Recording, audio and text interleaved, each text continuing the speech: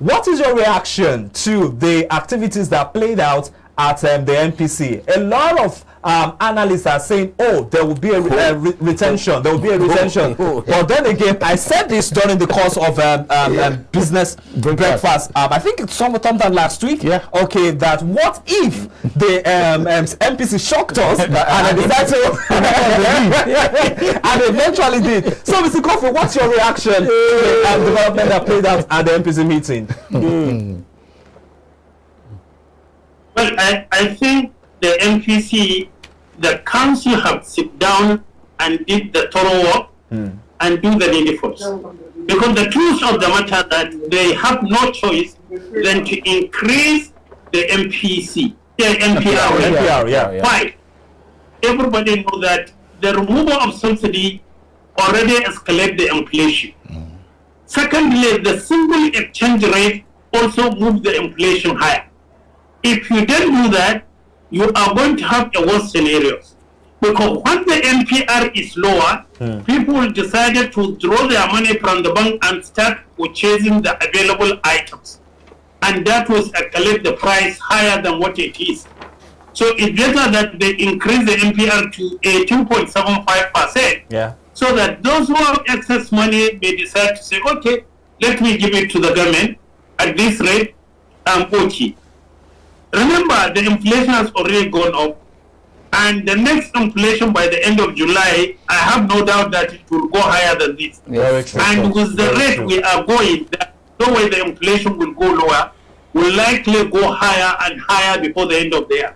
So MPC have no choice than to move the MPR, though they did it marginally by 25 basis points. We are saying that what they have done is right, and that will maybe to some extent attract some of the saver to save their money rather than pursuing their little item in the market. People say that the 18.75% is just a marginal increase. But my guest earlier today on Business Breakfast actually said that the 18.75, beg your pardon, 18.75 actually means a lot. To you, what is the economic implication to this latest development, the 25 basis point increment? It means a lot. It means a lot. The economy has, as the DOA just said, Mr. Kofi, the removal subsidy has put it on the economy. So any little thing done aggravates the economy. So when we are saying when this NPR adjustment are just cost, it costs more hit in the economy.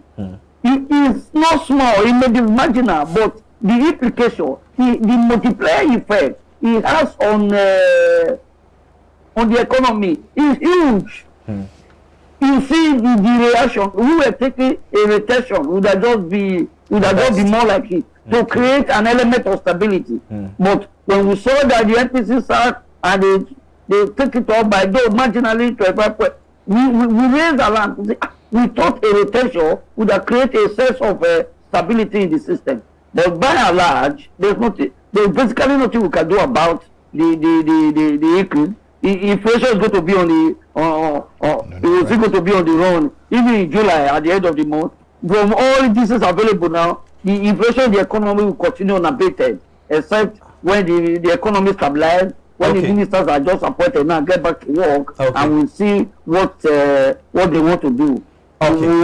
We want to see the economy, we need to reflate the economy so that the economy can perform. This means that the presidency just released yesterday or 2 days ago, and create some impact. It's just impact that we are waiting for. But inflation on the economy will continue unabated from all available indices.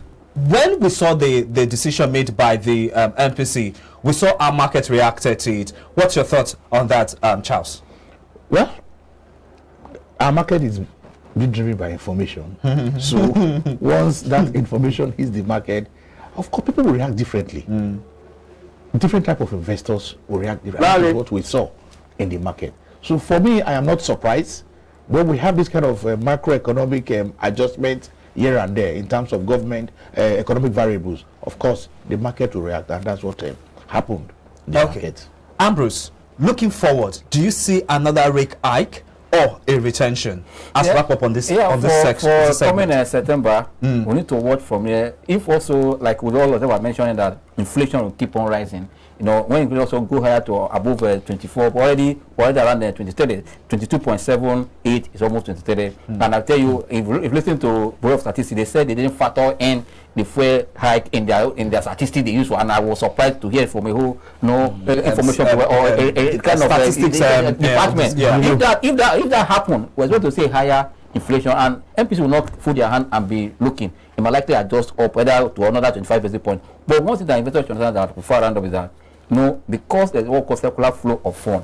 When there is hike in inflation, fund will leave from one instrument to the other, and that's what we're saying. But don't forget that the same week on Wednesday we saw that the Treasury bill primary offer also we saw uptick in their rate. We saw now we have about 12.15 for 364 days, 8% for 182, and it tells you that gradually, see, that market is becoming a bit attractive. But because inflation is almost around 23, no matter the adjustment you are doing in that 50 company, they are not attractive because they are already below. That means you are still having a negative return. That is why equity market remain a place that people can edge against the flow, especially for those companies that have what we call their goods or their products are inelastic in nature, that even when you increase price, there still be demand. For me, investors should kind of treat their portfolio to where they see that there's opportunity for companies to continue to post good number. We said that, like I say one thing, that if you are not importing anything, but I said earlier that if you have no backward integration, look at where you should go, because I believe that no matter uncertain in any environment, in any market, there's opportunity for you to make money.